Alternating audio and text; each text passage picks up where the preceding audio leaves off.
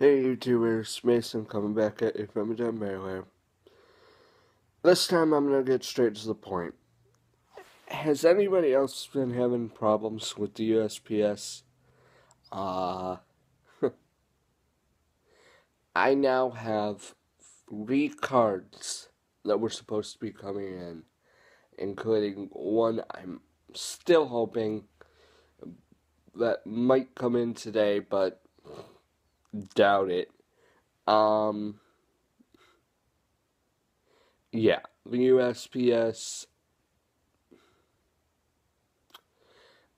I've tried to work with people there. I've called both the one in Yorkville and the one in Forest Park, Illinois,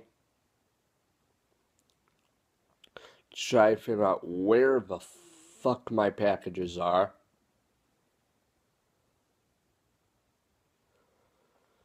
It pisses me off.